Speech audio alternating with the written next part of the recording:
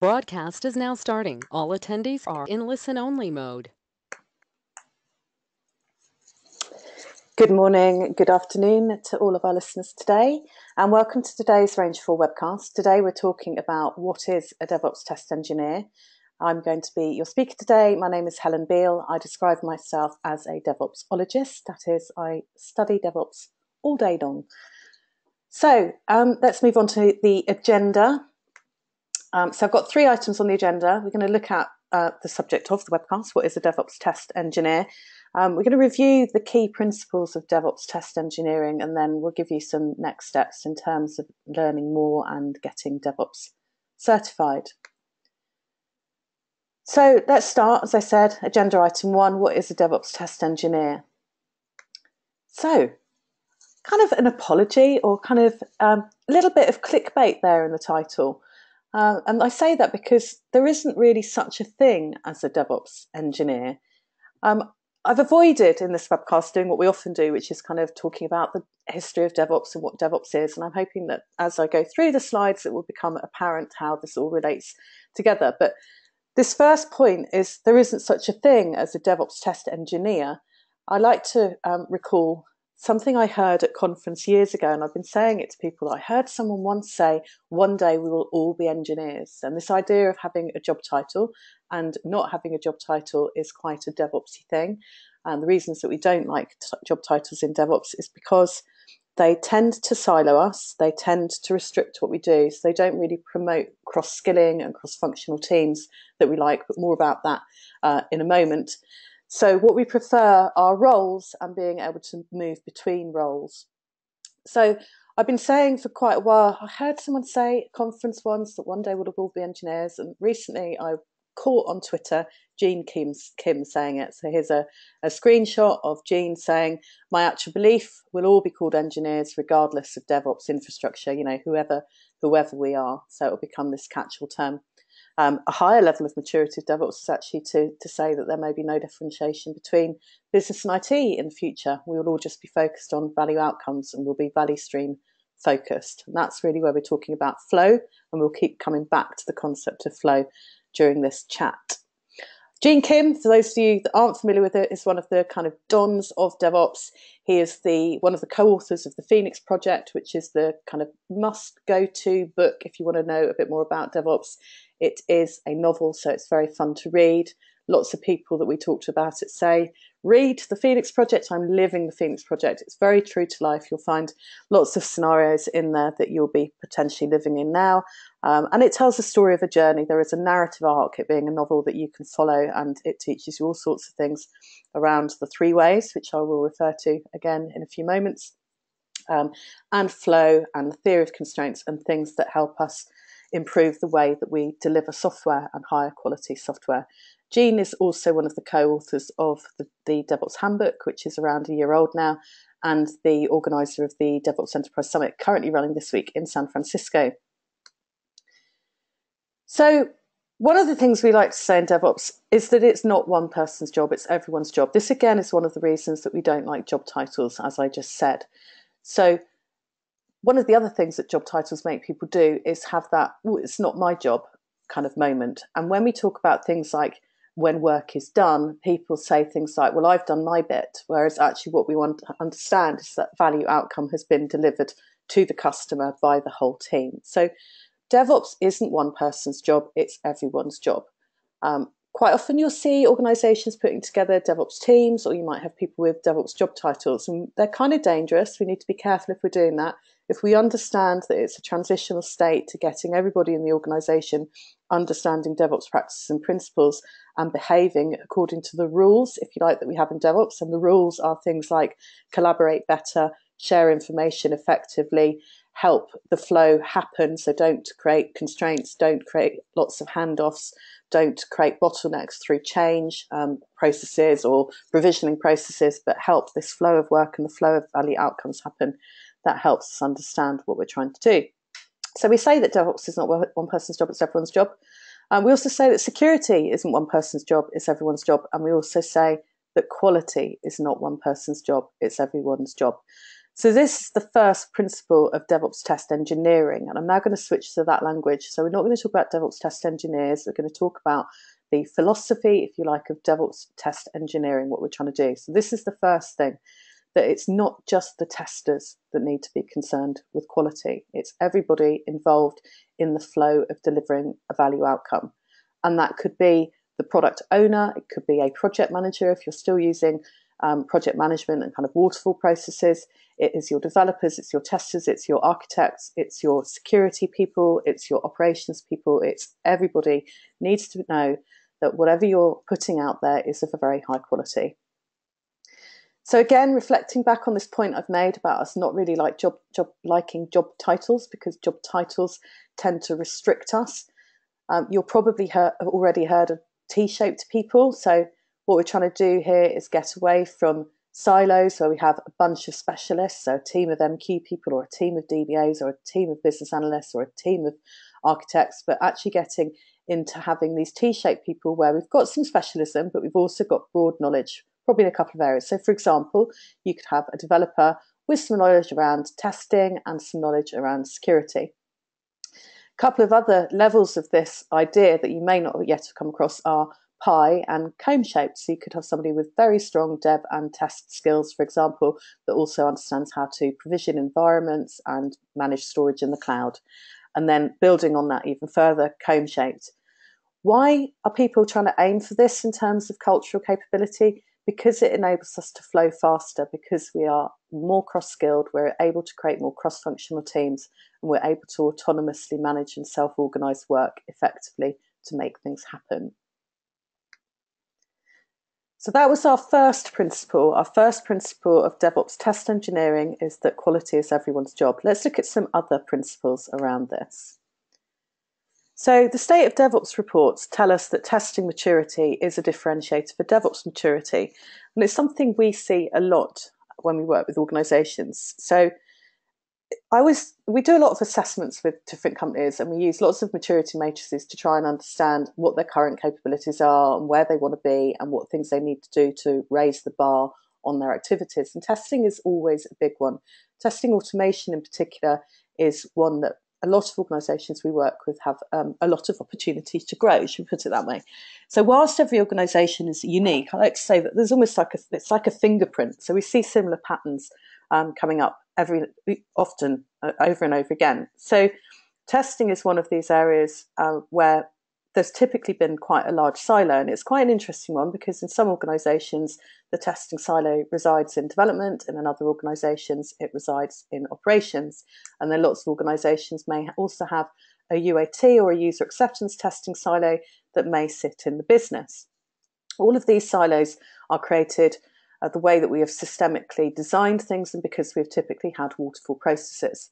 And testing becomes increasingly important in waterfall and the evolution to DevOps because the testing people are often the people that feel the most pain. So if you imagine a typical waterfall project happening over many, many months, it's all set out how long it's going to take. There's a period set for development, period set for testing, and a period where it's going to go live. And then typically what will happen is the development overruns. Scopes change, rework happens, development is delayed, but no one ever moves the live date. The live date always remains the same. So these poor testers sit in the middle and they get horribly squished, and it's very, very painful for them. And they're trying to do all this testing, and that's all very nasty. So quite often when we see a DevOps engagement, it starts with the testers feeling that pain in a waterfall environment. So the first principle of DevOps that we're trying to implement when we're thinking about test engineering in particular, and this is why it's a specialist subject, if you like, within the DevOps remit, is the concept of little and often. So this is basically Agile. Agile says, let's, instead of doing these huge big development phases and huge big test phases, let's do much, much smaller phases. So Agile is often associated with doing things faster, and the intention is that we'll be able to deliver change faster. So when people say they don't understand the difference between Agile and Waterfall, for example, I say it's quite simple. Imagine you've got 100 features and you've got 6 months. In Waterfall, you're going to deliver 100 features at the end of 6 months. With Agile, you're going to deliver 8 features every 2 weeks. So you are seeing those features more quickly. The other idea with Agile is that we're going to be able to deliver more features because we're getting more right. So actually that number of 8 per sprint of 2 weeks may go up. So you may end up delivering 120 features or 140 features at the end of that 6-month period by doing it in these smaller chunks, doing it little and often. The reason that works is because we're basically shortening the feedback loops. So when I mentioned the 3 ways earlier as part of the underpinning principles of the Phoenix project, this is the second way. The second way is about amplifying feedback loops. So rather than going away for months on end with our requirements document of many, many pages in Word and then coming back to the business and going, ta-da, there's that thing, and then going, oh, I didn't quite mean that, and actually this has changed since we thought about that, or we've learned this. We're interacting with them, ideally with Agile on a daily basis, although not many organisations manage to get that practice yet. But that's probably another subject not to be covered today on the webcast. But the whole business IT integration is certainly a challenge often when it comes to Agile. But what we're really trying to do is get these feedback loops from the business much more frequently. The other thing we're trying to do with DevOps Test Engineering is test earlier. So we're not having a big testing phase at the end. We're doing the testing in the sprint, ideally. We already know there are many, many studies that show that if you pick up a defect in production, it will cost you a lot more in terms of time, money, effort, energy, outages, many, many different ways of looking at it. It will cost you a lot more than were you to find that defect earlier on in the process. By combining test and development capability in an Agile team, so having this cross-functional team that are working closely together on features, we improve the flow of work. And that's the first way, it's all about flow. And that enables us to deliver value outcomes much faster. By having a team of people, ideally co-located, that are cross-functional, all working together on a particular feature or a set of features or a product, or a value stream, we reduce the number of handoffs. And handoffs is where a huge amount of waste happens and where a lot of rework occurs. So this little and often is the basis of everything that we're really trying to do in DevOps from a kind of functional perspective. If we have things like a product backlog and we have a product owner who has good business representation, then we shouldn't end up with any defects that are actually poorly defined requirements. So if we manage our product backlog correctly, that helps us deliver much better quality software in the long term. The other thing from a technical perspective we're often trying to do when we're doing Agile is continuous integration.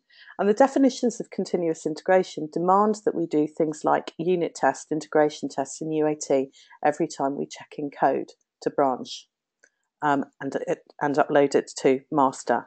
So we should be doing this every single day. CI is a daily check into trunk or master. So these things help us build quality in by doing it little and often. Now there is a bit of a challenge here for some of the larger, older customers that we work with in terms of what we call legacy systems, which is a really big kind of catch-all term for older stuff. And when we say legacy and older stuff, what we often mean is applications that have been either architected in a certain way or have grown into some kind of sprawling spaghetti, you might say mess, you might say monolith with lots of dependencies. If we have a monolithic application with lots of dependencies, it's quite hard for us just to take a small part of it and do a little and often. It's quite hard for us just to run a small test on a small bit of it. So again, topic for another day. In fact, if you look on our YouTube channel, you'll find previous webcasts we've done tackling the subject of legacy applications. But one of the things that you might need to think about is either re-architecting applications or eroding them, using things like microservices or the little and often principles to break an app down into smaller bits. So let's move on to the next key principle, which is shifting left. So I've touched on this already. I've said already that we know there are many, many studies that tell us that the earlier we find a defect, the cheaper and easier it is to fix it. So rather than having testing as a separate process coming later on in a cycle, we need to be doing testing in small bits earlier alongside development. We can take that further. We can do things like using a design principle or like test-driven development, for example, or TDD. So TDD enables us to do things, or our developers to do things that make them build quality in. So it's really moving away from ship then fix and thinking about fix then ship. So making sure that whatever goes out of the door or into production is of the highest quality we can manage within that timescale and the resources that we have. So test-driven development basically means that the developers will be writing the test before they write any code. So they write the test the test against the code, and it will fail because they haven't written the code, and then they can start writing the code. So it's really changing the mindset to focus on whether things are working in the way that they are defined rather than just delivering what is defined. So we want to test early.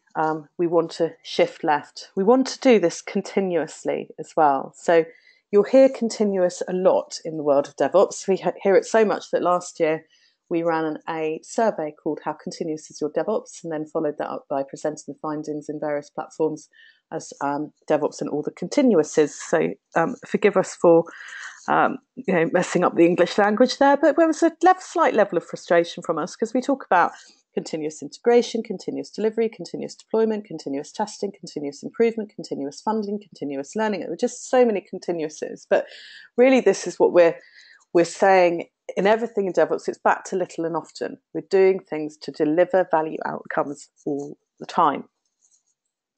So the next principle that I wanted to cover was really around failure. And in DevOps, we love failure. And this comes as a surprise to lots of organizations because failure has so many negative connotations. As we all understand, we can cause massive problems if something fails. So probably take a step back and explain why we love failure so much in DevOps. Because if we're not experimenting and not trying to innovate, we won't be failing. So failure becomes a signifier that we are experimenting. And very advanced companies, we've seen this at the likes of Lego, Etsy, Procter & Gamble, will reward failure. So they'll have specific reward programs that hold up a project that was particularly ambitious in its scope, and it may not have achieved what it set out to do, but at least it showed that the people within it had courage. And courage is hard to have if you work in a culture where it's kind of pathological and messengers get shot and bad news isn't received well, and there is a blame culture and people are looking for people to punish, and there is a fear culture. So to really allow for this key principle to work, we really do have to tackle the roots of what is going on at a cultural and behavioural level. So I say culture and behavioural because we can't change culture, we can only change behaviour. Culture is kind of the symptom, if you like, of the causes of all the behaviours within an organisation. So TDD, the example from the previous key principle, is a good way of helping us change behaviour. So it changes behaviour from developers just thinking their job is just to code something to thinking that actually they do have a responsibility and accountability for the quality of that, and helping them change the way that they work in order to ensure that that is built in. So we love failure because it's an indicator that we are experimenting and we are innovating. We have to treat it as a learning opportunity. So you'll hear people talk about the andon cord at Toyota, and when people pulled this cord to stop the line if something was broken, rather than people rushing over and going, what's wrong, what's happened, oh my God, they would actually kind of walk over, and the first thing they would do is thank the person for a learning opportunity. This is a key principle of Agile as well, is that if something goes wrong in an Agile team, we don't spend any time wondering who did it. The team as a group has a look at what happened, treats it as a learning opportunity, runs a retrospective and makes some changes. So why is innovation so important to us? Well, because we live in a highly disruptive digitized environment, it's easier than ever for your competitors to copy what you're doing or think of new ways of doing what you do better and beat you. So if you can't innovate and you can't keep up and experiment at the rate that your competitors do, there's a chance that your future may be not looking as bright as it could be. So that all sounds great. For a lot of organisations, though, life's pretty hard, particularly in older organisations. A lot of time is spent already trying to keep systems up and running that are fragile, sophisticated. I mentioned spaghetti code earlier on and dependencies. Quite often these systems are a little bit difficult to keep up and running. So in these environments, when we talk about experimentation, by the way, is the third way of the three ways that underpin DevOps and the Phoenix project. Just to remind you, the first way is flow, the second way is feedback loops, and the third way is flow. The third way is experimentation. Some people don't get to experimentation because they're so busy firefighting because they've got so much technical debt, and then they're trying to handle all of the change that the business is putting through, that actually having any time to experiment is quite hard. You may have heard of the Google 20% time. So Google put aside 20% of the engineers' time to do experimentation. And this is a maturity goal that we work towards with many organisations to make the space for people to be able to experiment and learn. And what we have to do in order to be able to do that is we have to stabilise technical debt. So we have to throttle change in order to build systems in that allow us to improve upon technical debt and automate things to make things better. So in addition to all of this, if we are going to be then experimenting with systems in a way that could potentially break them, we need to protect the people and the systems from problems that may occur.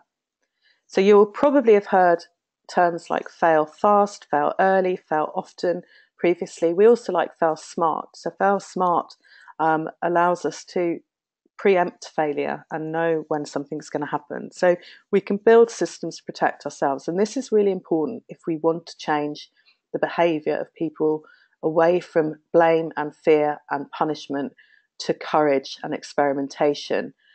So if we have systems to protect us, that will help people feel less fearful. If something goes wrong, it's easy to recover from. So there are systems like automated deployment systems that allow us to redeploy last known good state almost instantly if we should run into a problem. There are systems like application performance management systems that will give us early warnings of failure when they see a performance degradation or something happening. There are ways to test our resilience. So you'll probably have heard of Netflix's Chaos Monkey, which is a way that we can test our ability to recover from a problem. Again, for less kind of DevOps mature companies that perhaps have lots of technical debt and legacy systems, this is a hard one to psychologically get our head around. It's like we're having enough trouble keeping the stuff up without purposefully breaking it. But again, it's a level of maturity that we want to get to, that we've got the space and the time to test our own resilience. I often talk about pilots here. So pilots spend a lot of their career in the simulator, simulating engine failures, system failures, navigation failures, weather patterns, all sorts of things that they might experience in real life, so that were they to occur in real life, they are prepared. And that's what we're trying to do with these kind of proactive, breaking your own stuff systems. From a very specific testing perspective, there are things that we can engineer in that enable us to protect ourselves from failure as well. So things like feature toggles. So enabling us just to switch on one bit for one group of people and see if that works, and switch it off if it doesn't. Things like a canary test. So being able to put a particular new feature out, again, to a small group of people and see if the system fails or not. So canary test comes from the concept of having a canary in a mine, and if there is noxious gases, then the canary will fail, sadly, before the humans do. We can also do things like blue-green environments, very, very popular in the DevOps world. So we're running one of the blue-green environments as live and the other one is test. And when we're happy that the other one is nice and stable, fully tested, working, we simply reroute the traffic, and the other one becomes now our test server. These kind of advanced test architectural strategies are quite important when we have conversations about things like production-like test environments. Again, for the older, more legacy companies that we work with, having a production-like test environment is often almost like a mythical unicorn, having this thing that looks exactly the same. It could be very expensive to set up from a physical infrastructure point of view. They could just not have the processes available or the people available to make that kind of thing happen. And it's the kind of scenario that technology can really help us with. So sometimes having the production-like test environment is limited or constrained by our ability to replicate integration. So using service virtualization techniques, we can do things like super stubbing, which allows us to replicate things like Swift and various other integrations that you may have, that then give us a production-like test environment.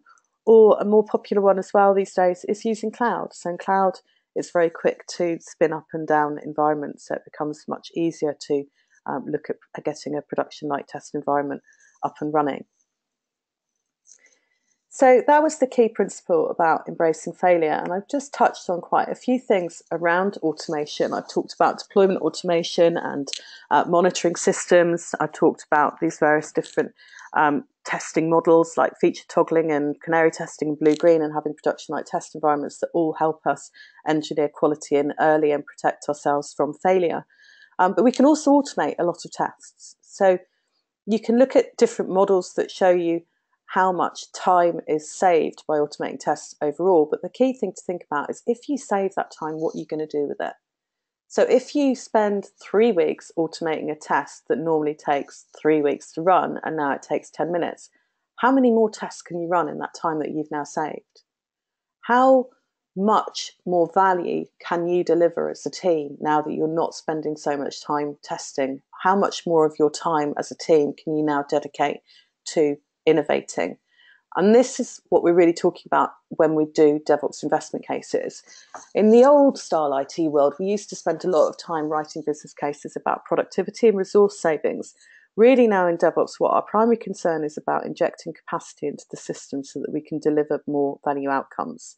So making things more reliable, more consistent, and automating the things that we can. But it's very important we prioritise carefully. There's no point automating a test that you run once a year, even if it takes 6 weeks. We need to balance out what the priorities are in terms of automating. And we need to automate them at every point in our CD pipeline. So as we go through our route to live, we need to run a test and get a feedback loop on it at every point. So when your developer checks in code, run the tests. If it passes, it gets to go to the next stage in the CI pipeline. If it passes there, as it goes to continuous delivery, as it goes to pre-production, and it goes into live, you can be confident about that code's capability of working and you not having loads of defects coming out at the other end. And finally, the last key principle I wanted to mention is about celebrating success. So when you have automated 60% of your tests and made 30% of your team's time available to deliver more features, and you've increased your velocity from X number of story points per sprint to Y number of story points per sprint, we need to celebrate this. We need to tell people about it. We need to have that data. So we need to be able to measure. Measurement is another very key part of what we do when we do DevOps. So it enables us to build trust, and trust is another key indicator of a high-performing IT organisation, and a high-performing IT organisation is an indicator of a high-performing organisation from a profitability, productivity and market share point of view. So we must celebrate success. We must have the data that allows us to provide proof and evidence, and that allows us to build trust moving forward, because this allows us to do more. So in summary, and what I've done there is basically give you a 30-minute overview of what a 2-day course that I'm going to tell you a bit more about in a moment is. That's a 30-minute overview. These are the key principles. So quality is everyone's job. It's not just for the testers. The testers are the specialists with specialist knowledge about how testing works. And if you're a manual tester, I highly recommend that you spend some time learning more about automating tests. And this is your job in terms of moving towards development capabilities. We're asking the developers to become more test-oriented. We're asking testers to become more development-oriented and understand how to automate tests, how to write scripts, and how to make themselves and the process more efficient. We want things to happen little and often. We want small batch, we want continuous testing, we want small features that allow us to look at things independently or in a microservices manner.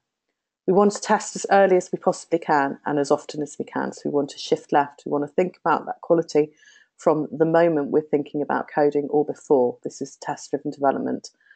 This is automating testing at the moment that a developer checks in code. We want to create an environment where we can embrace failure, we can have courage to experiment, and we are protected from creating catastrophic failure of the business systems. We want to prioritise and automate. There is a bit of a DevOps myth, automate everything. We don't want to automate everything. We want to automate what we call the rote tasks, so the tasks that are repeated often and are very manual and have a high propensity to go wrong and cause problems. And we want to celebrate success in order to build trust. having trust creates less friction, it creates more autonomy, it creates better flow. That's the first way again, flow. So to finish off with section 3 about getting DevOps certified, we do have this course, the DevOps Test Engineering course. You'll notice on the right-hand side a big long list of people that are the intended audience. And, testers are on there, but it's not just for testers. It really is for everybody. So we have a DevOps Foundation course as well. Also a 2-day course where we talk about things like the DevOps principles I've just discussed, like the 3 ways, and we look at CALM, so culture, automation, lean, measurement, sharing in great detail. We spend a lot of time exploring toolchain models, so looking at DevOps toolchains, understanding what CI, continuous integration, continuous delivery, and continuous deployment look like, reviewing what other organizations have done to make change, looking at organizational models and things like Agile and Scrum. And that is our DevOps Foundation course. And this is an extension course, if you like, the DevOps Test Engineering course. So it's another 2-day course that we spend 2 days exploring in detail some of the things that I've described at a high level here. So the vocabulary of DevOps testing, why DevOps testing is different from other types of testing. So hopefully you've got a feel for that today. The differences are mainly that we're doing it a lot earlier, a lot more continuously, and we're expecting everybody to have an eye on quality, not just the testing department. Then we have the review of the various different test strategies. So I've covered a few of them today. So talking about how we fit testing into these different workflows when we talk about continuous integration, continuous delivery, how we can use things like feature toggling and canary tests in blue-green and production-like test environments to ensure that whatever we output is of the highest possible quality. And then finally, how DevOps testers fit with the DevOps culture organization roles. So that C in CALMs, the cultural piece. So the next public DevOps Test Engineer course is in London in April next year. Sounds like quite a long time away, but you can have one anytime you like on site. We need a minimum of 5 people in order to be able to do one wherever you like it in the world. Just ask for our expenses to be covered. You do, however, need to do the DevOps Foundation course before you can do the DevOps Test Engineer course and obtain the certification for that one. We do have that available online. You can do it in either 30 or 60 days. And we have 2 upcoming public schedule courses for the DevOps Foundation course, one in mid-December, 13th to 14th December this year, and one early next year in February 5th and 6th, that would give you time then to set the certification either in class or using an exam voucher, and then be ready for the Test Engineer course in April. Again, we can do a DevOps Foundation course whenever you like on site. Again, a minimum of 5 students to make that happen. So we do have a special offer running at the moment. So we're doing a bundle of the DevOps Foundation course and the DevOps Test Engineer course for public schedule. So the normal per student price for each of those 2-day courses is £2,400. There's a 20% discount if you buy both courses together. So we are charging £1,920, and we'll send you some links in the follow-up email for more information on that. So I now have some time for some questions. If you have any, please put them in the question box or in the chat box is also fine. We have a few moments to take questions until we are finished today. So I have one question that's just come through. So what would the 3 biggest benefits of DevOps testing be? So the first one is about delivering more value outcomes. And that's a long-winded way, perhaps, of saying making more money faster. When we say value outcomes, we can measure that in different ways. So we have some customers, for example, who are using things like AI to integrate with Alexas, so Echoes, and querying Alexa on conversion rates on their website. So that's how they're measuring value, a real business perspective that is telling them how much money they're making. You could also use a customer retention or customer satisfaction. So you could use things like Net Promoter Score, NPS, to understand the impact of what you're delivering. So we'll say number 1 is improving flow, so getting better value outcomes faster. We'll say number 2 is customer satisfaction, and that's really from 2 ways. One, as I've just described, in terms of delivering more features better, and then the other would be from not giving them stuff that doesn't work very well, so having higher quality outputs there. And then the third one, I think, is a saving around not having to fix stuff later, so automating as much as you can, so you are not spending so much time doing manual testing, but you are able to automate lots of testing, and you are able to not have those defects going into production and costing you a lot of money there. So that was my first question. I have another question here. So what's best in class release cycle time in DevOps? Every 2 weeks, 4 weeks, etc. So that's a great question. Thanks, Mike. So broadly speaking, in agile terms, and if we think of agile as one of the underpinning concepts of DevOps, and for the sake of argument today, we're going to say the other 2 are ITSM and Lean. If we take agile, there's kind of 2 ways of delivering features in an agile way, if you like. One would be to use Scrum, which is now the most commonly used agile framework, and the other is to use something like Kanban and have a more continuous delivery approach. So if we take the first one, Scrum, easy to learn, difficult to master. In Scrum, they suggest sprints of 4 to 2 weeks. And I say 4 to 2 because a lot of people like to, if they're moving from waterfall, to start with 4 weeks because that's a new thing and work their way down. Some of you are probably thinking, oh, can you do 3 then? And you can, but where we tend to see people using 3 weeks is they're normally doing things like doing a 2-week development sprint and then having a week of UAT, which, as I hope you appreciate from what I've already said today, is not an ideal pattern or an ideal process. That is still having a silo. It's something we'd often refer to as Wagile or waterfall, a cross between waterfall or agile. So in Scrum, what most people are aiming for really is a 2-week cycle. It might seem obvious to run that Monday to kind of the following but one Friday. Actually, most people would want to start it midweek, so they're not always getting towards the end of a Scrum or at the end of a sprint at the end of the week, where people may be working from home and things like that. It sometimes makes more sense to end a sprint midweek. I also mentioned Kanban or continuous delivery. So Kanban works slightly differently. They both have boards, so you can have a Scrum board in Scrum and you can have a Kanban board. In Kanban, they look quite similar. They've got columns where you put where the task is, and you can run them either physically or you can run them virtually in something like Jira. And with Kanban, rather than sitting down at the start of the sprint and having a sprint planning session where you get a sprint backlog, which is the subset of the product backlog of work that you're going to do in that sprint, with Kanban, it is continuous. So work is continually pulled across the board according to demand. That's not to say in Kanban you can't do things that you are able to do in Scrums. So in Scrum, one of the artifacts that we have is the burn down chart. So at any point in the sprint, you should be able to say where you are in the sprint against what was planned at the start. So it shows you if you're on target for completing the features you set out or the story points that you set out to do at the start of the sprint.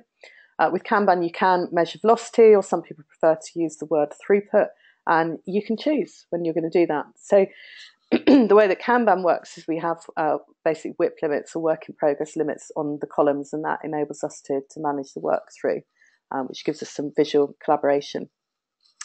So that was a very long answer to quite a short question.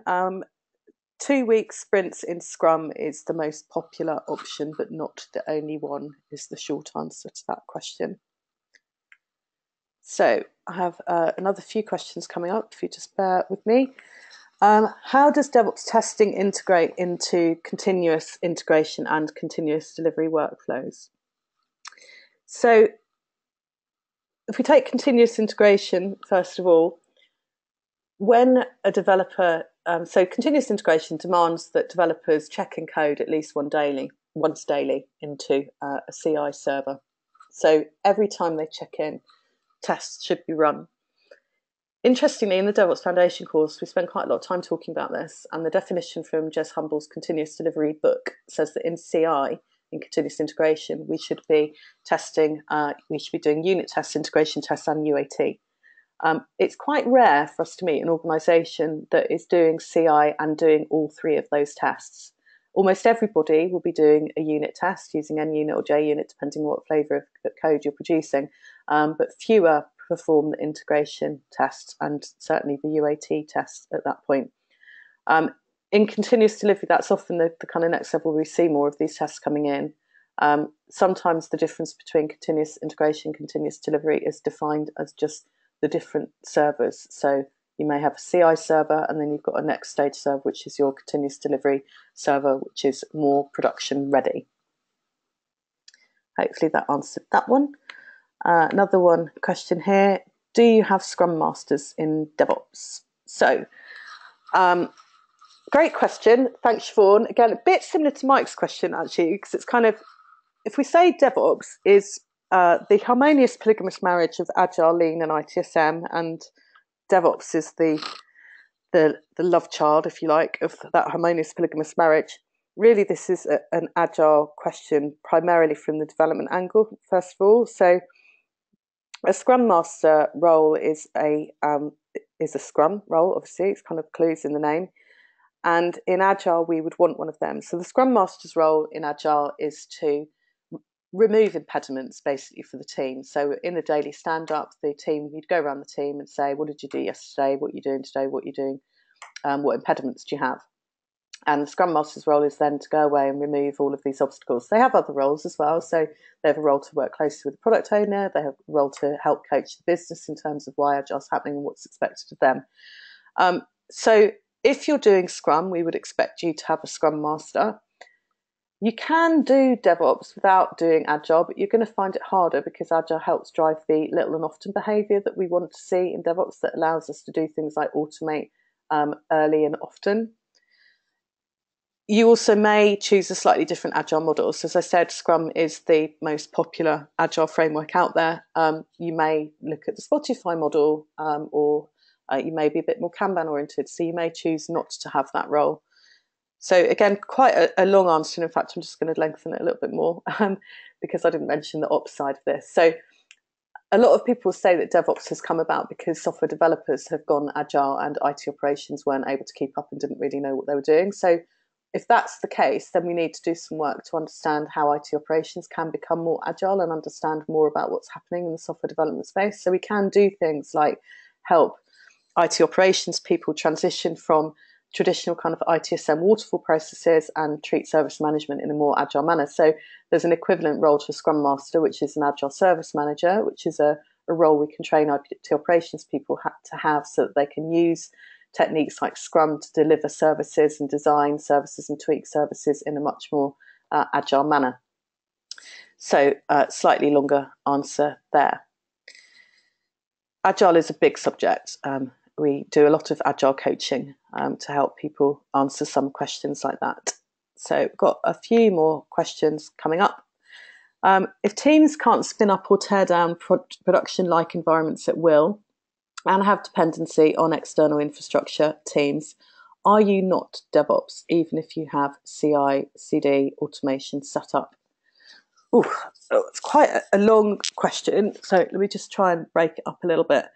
Are we kind of saying if you've got CI/CD automation, you're DevOps? Because that's kind of not the case. So this is where some of the confusion comes in actually around this term continuous delivery. And I mentioned Jez Humble as the author of the continuous delivery book a few moments ago, and actually there's co-author Dave Farley, who was at a round table I was at recently, and we had a discussion where he was saying continuous delivery is a much better word for DevOps than DevOps. And I challenged that because I think a lot of people, when they say continuous delivery, mean the automation at that level, rather than the continuous delivery of value outcomes. If you refer back to the original Agile Manifesto, when it talks about continuous delivery, it's talking about continuous delivery of outcomes to the customer. So, having CI/CD automation doesn't necessarily equal DevOps. Brings us to a much larger question, really, which is what is DevOps and what does DevOps look like when it's done? So where DevOps started as a methodology to help development and operations people collaborate more effectively, it's become a much broader, wider thing that now considers the whole value stream of delivering software faster and more safely and better, being the quality part of it. So it's going to be a very long answer to this question, but we have lots of maturity matrices that help people understand different levels of DevOps DevOps capability, for example. So there's one particular matrices that we have, which is our CALMS matrix. So I've mentioned culture, automation, lean, metrics, and sharing as a framework that we use to describe what DevOps is. So you could be doing CI and CD in one team, but your organisation could not be very mature culturally. So I've mentioned cultural immaturity in terms of having a blame and having fear and not being able to experiment. You might have a bit of continuous integration going on, but people aren't able to deliver value outcomes or not able to experiment because that fear is still there. So a very long and not even comprehensive answer to what was quite a long question. You are doing an element of DevOps if you have CI/CD, but it's a very small part of it. Automation is a very small part of it. If you can't spin up or tear down production-like environments, that doesn't necessarily mean you're not DevOps. But if you haven't got a production-like test environment, it's going to make it harder for you to do good testing. If you have dependency on external infrastructure teams, you need to stop thinking about them as external infrastructure teams and start thinking of them as part of a value stream. And I appreciate that's difficult when they're SIs and they are contracted and someone else in procurement is doing an annual or biannual contract negotiation. But this is something we can help with by doing things like value stream mapping exercises to understand what that flow of work looks like. And that's a classic legacy challenge, that one. I'm going to move on to the next question. How do you organise your team with the use of line managers? What's the alternative? I believe in Scrum. They suggest your line manager lies outside of the Scrum team. Is it as simple as this in DevOps also? So again, what we're really talking about here is what's the relationship between Agile and Scrum, and what's the relationship between Agile and DevOps. So organisationally, we've got lots of habits and understanding that are so ingrained in all of us in the way that we've worked for a long time. We really have to ask ourselves what the role of a line manager is. What are they there to do? So with DevOps and Agile and most more modern ways of thinking about organisational structure and capability, what we're often talking about is flattening hierarchies. And by that, I mean distributing authority. So the management layers that we may be used to working with may not be there in the traditional sense that we understand them to be. Managers may have a slightly different role. So managers may become more around doing servant leader roles or even transformational leadership roles. If you read the latest State of DevOps report 2017, you'll see there's another key indicator of organisational success, which is around transformational leadership capability. So I'm kind of not answering your question straight on, but what I would say is there's a big conversation to be had there about what the purpose is of a line manager and what the organisational structure needs to look like. In Scrum, the idea is that everybody in the team is equal. What we often see are patterns where there are things like lead developers, because the reality is that in a team, you may have 4 or 5 developers of slightly differing expertise and maturity experience levels. So it makes sense to have somebody that they can call on if they have a question. It's not always peer-to-peer.